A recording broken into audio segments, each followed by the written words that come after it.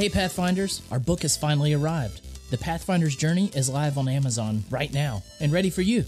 If you have already purchased our book and or left us a review, we thank you endlessly.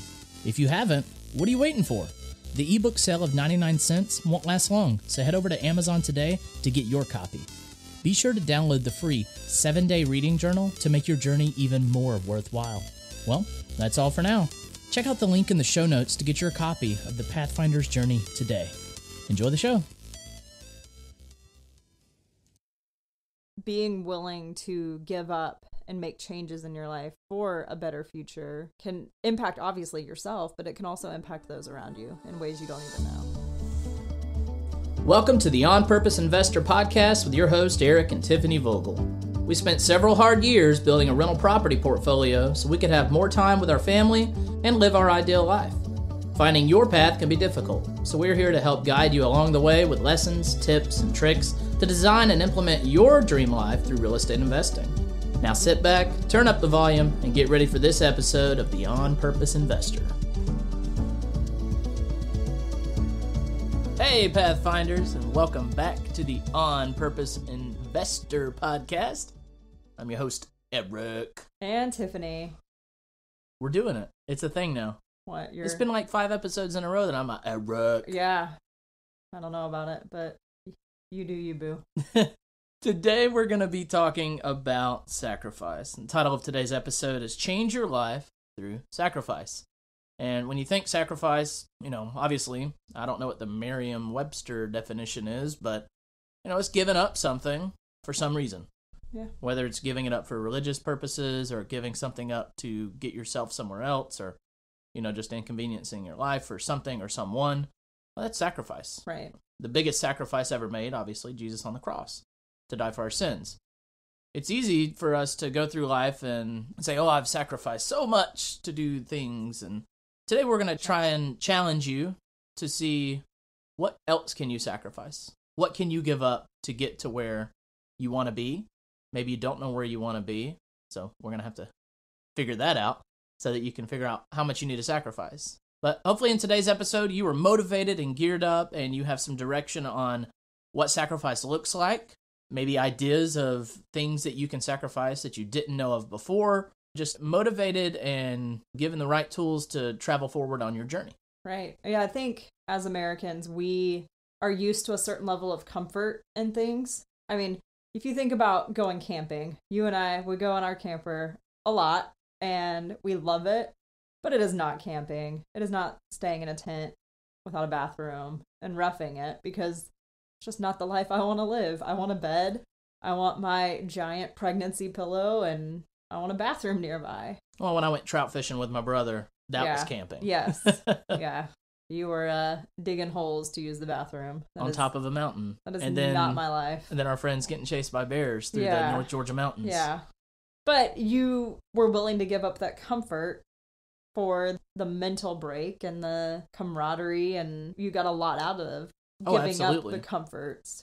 And then you came home and appreciated your bed in a shower. Good God, you needed the shower. Yes, I did. I think we get so used to the comforts of life that we're not always aware that we have it pretty easy. Even when things are hard, we still have air conditioning, We still have lights. Right. I heard someone comparing looking at the Palace of Versailles.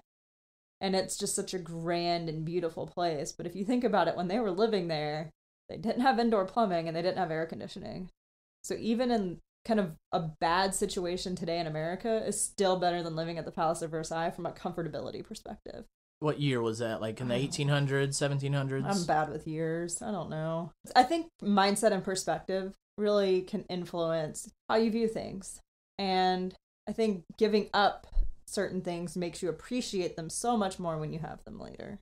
Right. And, in our current news and events today, there's this ongoing conflict of Russia invading Ukraine. Mm-hmm. And, those people's lives were disrupted in a way that we can hardly fathom. Right. Unless you've seen war and unless you've been deployed or you've served in some capacity in a situation like that. Right. Well, I think also natural disasters kind of give us that jarring a glimpse into it. Yeah. But, even in America during natural disasters, there are response efforts that usually show up fairly quickly. Right. I know some are probably different than others. Hurricanes probably hard to get to, different things like that. But that does give us a small glimpse into what it might be like in Ukraine. Right. But they don't have those rescue efforts and that comfort, those people coming in to save them immediately. Yeah.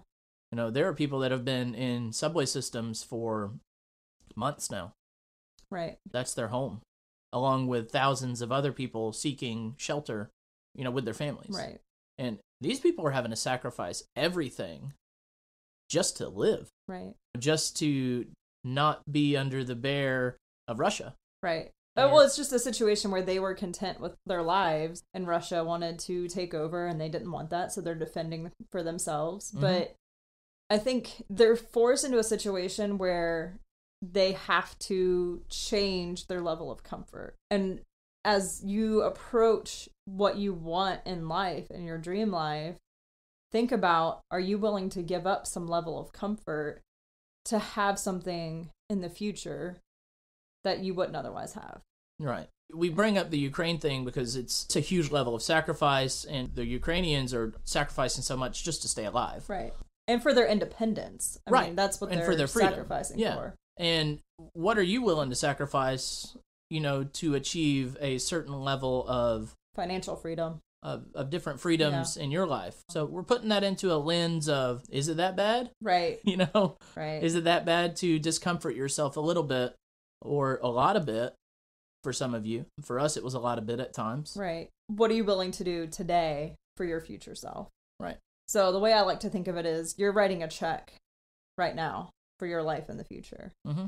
And how much is going to be on that check? How much work are you willing to put in so that you can put a big fat number on that check so your future self can live off of the work that you put in this decade? So it's a delayed gratification check. Yes. We need the delayed gratification Care Bear. We do. And we'll start working on that soon. Maybe. So you have this check, and you're writing it to 10-year Tiffany. Yes. And you say, 10-year Tiffany, here's a check for $10 million.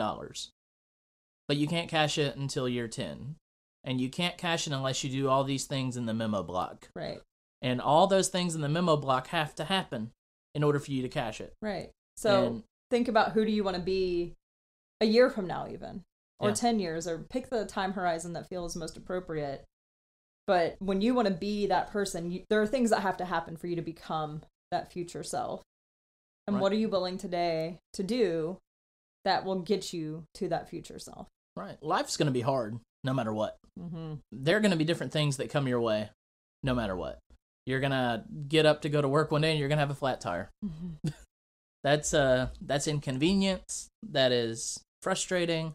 That is hard. Yeah, or you're going to get a call from your local police department that someone backed into your car. Right. Like we did not too long ago. And my car sat in the shop for 2 months or something. It felt like an eternity. Right. Life is going to be hard, but your perspective on it makes all the difference. The good thing is about, our lives here in America is that we get to choose what gets to be hard for us. Yes. For the most part. We don't have to go do things that we don't have to do if we don't want to. Right. Because we live in, America. Yeah. I think for me right now, I am 19 weeks pregnant when we're recording this, so muscle aches are real, and joint pain and things like that, especially with carrying our toddler. I'm throwing my back out all the time, and I am choosing to try to be more physically active to combat some of those aches.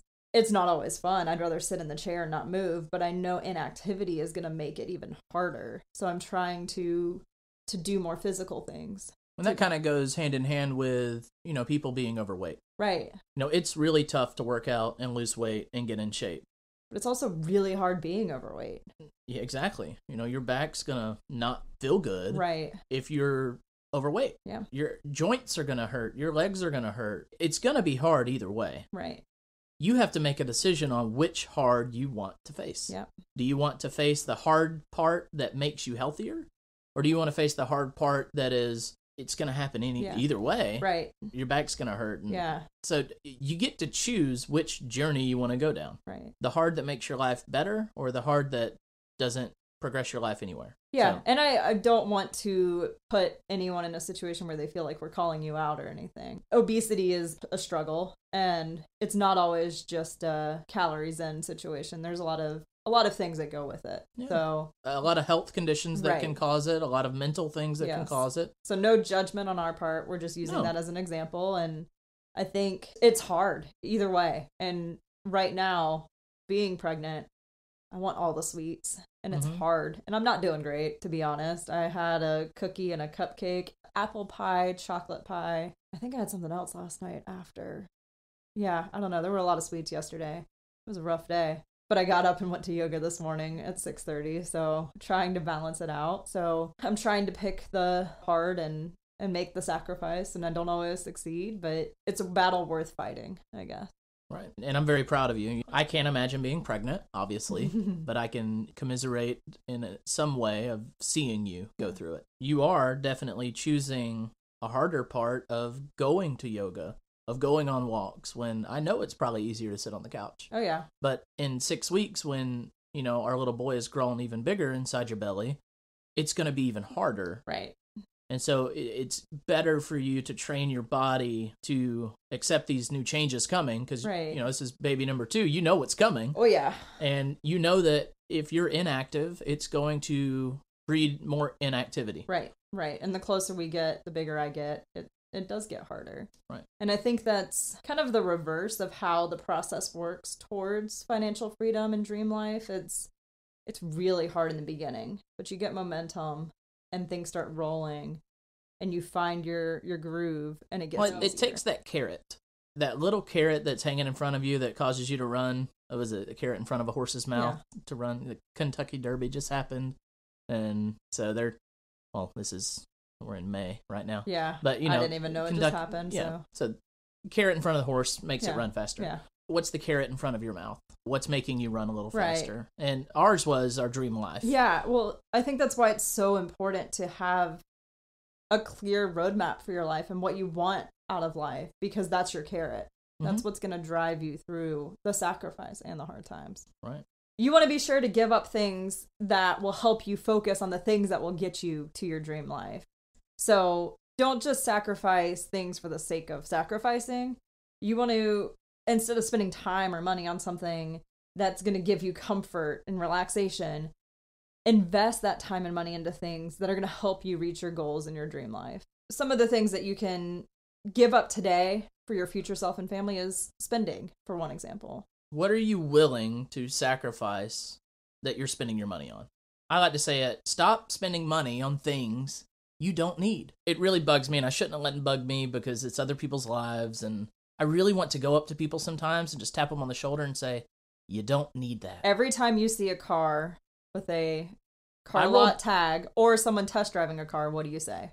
Don't do it. Every time. It's hilarious. Well, when we drive by car dealerships, sometimes I roll down the window and say, don't do it. Yeah. Maybe at some points in your life, it's okay to go to that dealership and buy that new car. One day I'm going to go buy something that's amazing for me, but I'll probably buy it used still, and I'll probably buy it 5 years old, but I'll still probably do it at a dealership. But you're speaking from experience on this. You're not... Oh, I was that person that needed future me yelling out the window, don't do it. Because you bought a car that was brand new. Fun car. Yeah. And then you decided you needed a more responsible vehicle. So you traded it in and rolled negative equity into that new... Yeah, I bought 2 new cars back to back and ended up losing $20,000 because of it. Right. I wish future Eric could have yelled out the car driving down Thornton Road in Douglasville, don't do it, you idiot. Because I didn't need to do it. Right. I didn't need that. And now, 10 years later, I'm looking back and saying, wow, I love older cars because I love the idea that I'm driving around in something that does the utility that it needs to do. There's no big car payment. I'm not losing equity rolling down the road. I have something that is serving a purpose in my life. I'm not inconveniencing my family or my wallet or my family's wallet to do so. For you at this point, it is not worth the financial cost of a vehicle because vehicles are so expensive now and they go down in value every year. Not all of them. Okay. Not all of them. All right. For the majority of vehicles. Right. And then when your wife backs into a brick post and you have to replace the back tail light and then repair some side of the vehicle, it's not as painful as it would be if you had a nice new car, because I did that last week. Right. Was I bothered by it? Not at all. I was more annoyed with it. I was like, oh, cool. Yeah, I'll go on Amazon and buy a new tail light, and I'll get it put in, and those scuffs, whatever, they were probably going to get scuffed anyway eventually, and it is what it is. The perspective of, we don't get frustrated, really, by things like that could derail the entire day, because it's just not important, and we focus on the things that are important. And I think that's where sacrifice comes in, is you shift from the things that don't provide value for your life. And I think it's hard to sometimes determine what actually gives you joy and value. I know you loved your cars. Yeah, I did. Yeah, and I wish I still had that sports car. Right. I really enjoyed it. Right. But it doesn't serve a utility in my life. Today. At this point. Right. Yeah. And we have been talking a lot over the last probably month or so about what our future life looks like. Mm-hmm. And we're in the season of young kids, so having a sporty car is just, it doesn't make sense. Right. But we know when our kids are, 10 to 15, we're going to have a fun sporty car. And they're going to want to go on a ride with mom or dad in the Corvette or the Ferrari or whatever our life takes us to. And they'll want to ride around in it and be cool with mom and dad. Right. For an afternoon. Maybe, it's a trip to Dairy Queen to get a Blizzard, and that's the fun thing to do that day. Right. I'll enjoy it, and Tiffany will enjoy it, because we'll get to go hot ride around town. Right. We acknowledge that that's not what we get today. That's not what we need today. It doesn't serve us today. It's not a term of sacrifice for us now. It was a term of sacrifice for me probably 5 years ago. Well, but now it's sacrifice breeds an understanding of necessity. Once you sacrifice something, you realize you didn't need it. And you see that it has opened a door to something you didn't know you could achieve. Right. And so by sacrificing, I don't want to buy this new car because I know that it'll hinder my spending and hinder my budget and hinder my life in some way. And so I'm not going to do it. So you decide to buy a cheaper something. You decide to buy a cheaper car. And now you don't have a car payment. And so by not having that car payment, now you're able to invest in something that provides something later on. And now 5 years from now, you're reaping the rewards of not buying that car. And now you just don't like to buy new cars because you're like, well, I didn't buy that car 5 years ago and I was able to build this. Right. So today, I'm still not going to buy that new car because now I want to build something else, or I want to keep building on what I was already building on. Right. Sacrifice breeds an understanding of what you really want. Yeah. That's what I see that. Yeah, definitely. So to wrap up the spending thing for me, I will say stop spending money on things that you don't need to satisfy and impress the people you don't even like, you don't even care about. Right. Well, and I think the car is just one example. It could be a house, it could be Target runs. It can apply to anything. Target runs, what's that? Going to Target and spending a couple $100. Oh. I do that at Costco. Yeah, you do.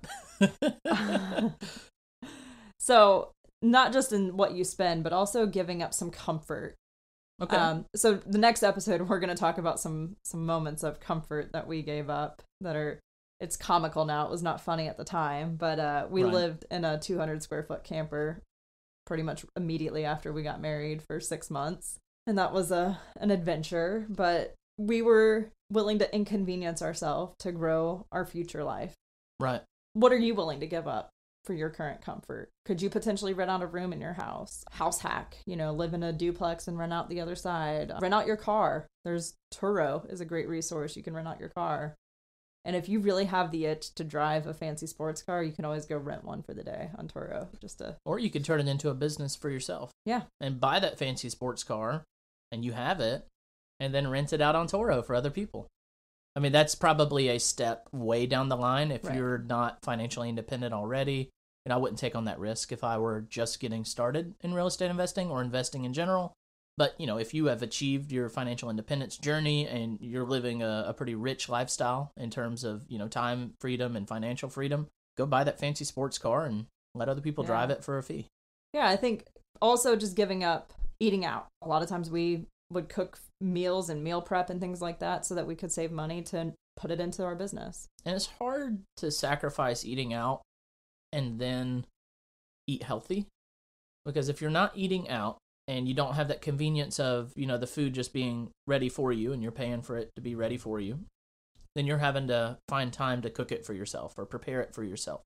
And if you're using all that spare time to build a rich life and build your dream life, it's probably easier to buy, microwavable stuff, and it's probably easier to, make PB&Js and make food that is not necessarily that healthy. Right. So you're going to have to sacrifice a little bit more in the time category of preparing for that inconvenience of not eating out. Well, I think you can leverage the time that you are spending cutting vegetables or whatever you're doing to eat healthier. Leverage the time by listening to podcasts or have a YouTube video on in the background. Or having a conversation about your dream life with your spouse and partner. Yeah. And even if you're only halfway listening to that podcast, you're still digesting things and hearing things, and it can help. That's right. So we talked a little bit about giving up some of your time. You want to use your time in the most advantageous way possible. So giving up TV, listening to the radio, and using that time to educate yourself. I mean, a lot of people say that we all have the same 24 hours in the day, I guess. And a lot of people say they don't have time to do whatever it is that's going to help them reach their goals in their dream life.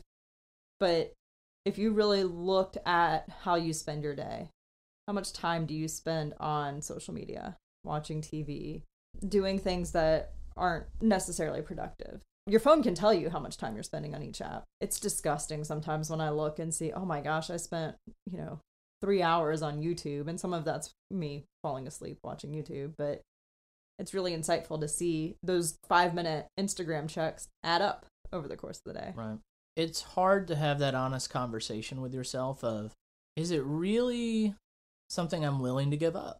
Am I willing to give up 30 minutes you spend on lunch scrolling TikTok and eating your sandwich for something that might inconvenience you? And by saying that, it's saying, instead of scrolling Facebook or TikTok during your 30-minute lunch break while eating your sandwich or lunch, you could absolutely get a podcast episode in that time.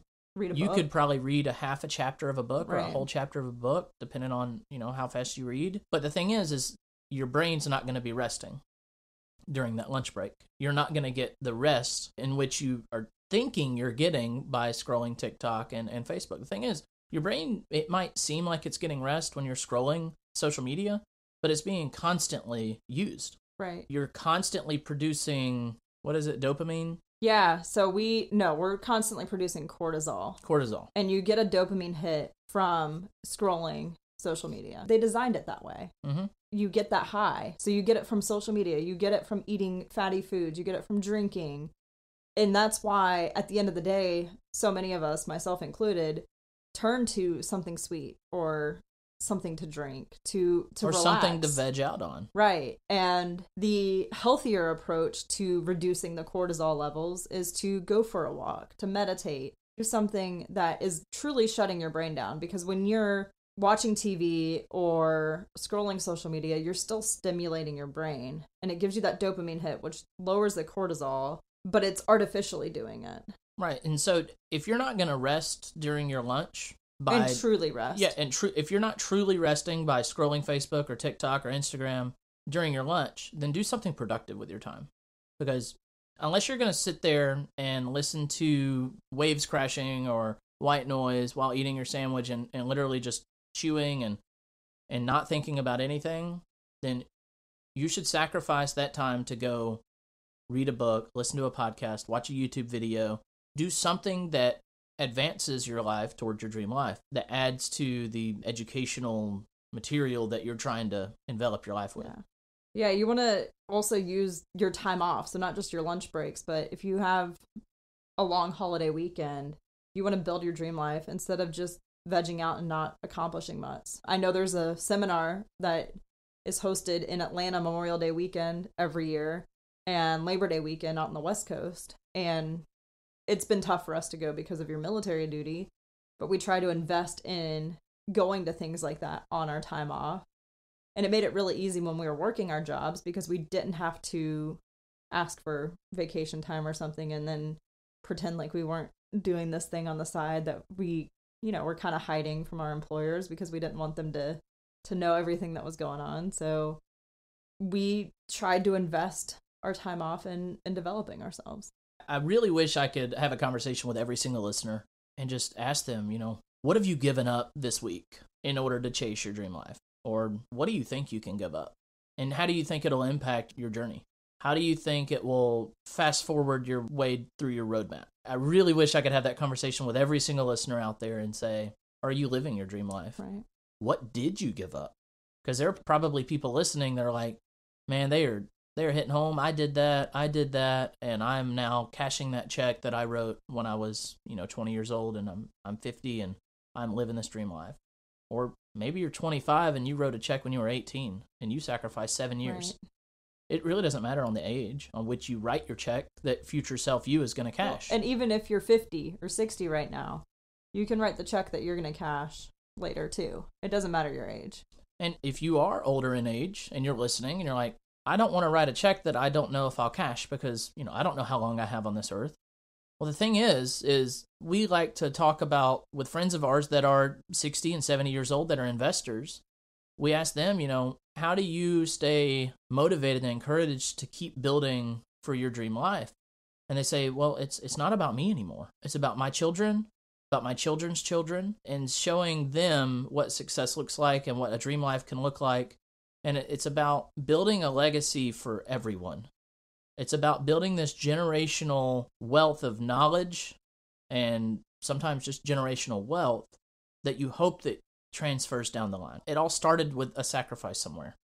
It really doesn't matter about what age you are. The check that is cashed, whether it's you cashing it or your children or your children's children cashing it, let that motivate you to give sacrifice a big hug. Right. Embrace it. You never know who's watching what you're doing.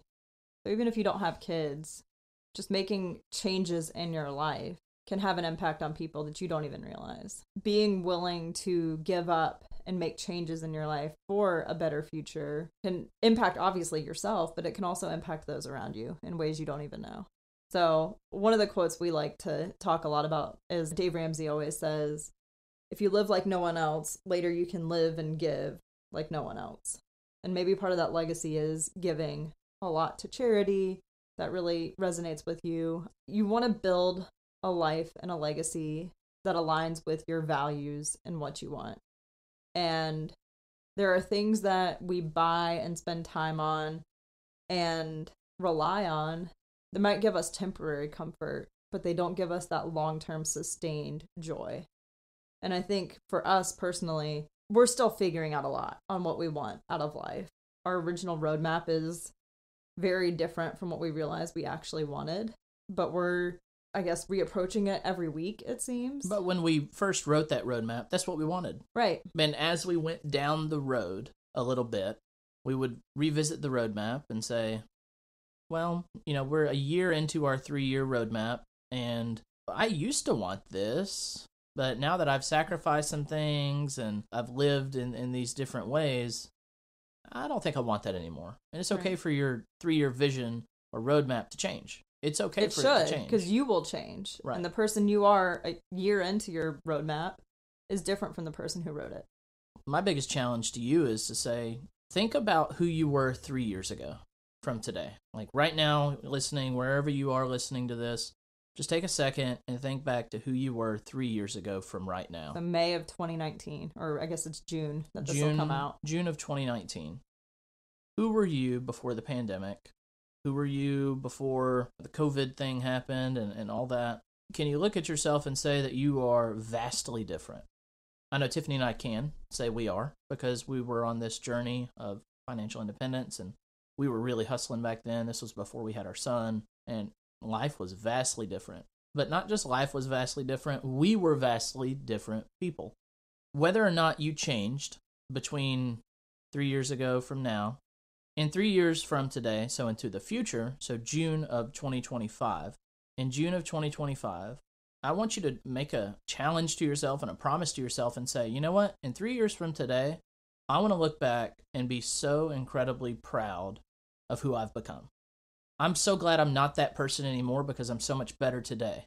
I'm better today because of all the things I went through. I'm better today because I lived my life intentionally. I created an on-purpose journey that was built by discovering my why. I listed out my top 10 with myself or my spouse or my family. I set some really big goals. I had some BHAGs, some big, hairy, audacious goals that I set after. And then I designed this roadmap. I designed my lifestyle. And then, I sacrificed and I got there. And whether you're on that journey 3 years from now or you're at your destination, I want you to be able to look back in June of 2025 and you're looking back to today, and I want you to be able to say, I'm not that person anymore, and I'm so glad I'm not. I'm a new person. I'm reborn. I am living this dream life, or I'm on my way to this dream life, and I'm so proud of me. And I'm so proud of the people around me. I want you to be able to do that. And it all starts with a little sacrifice.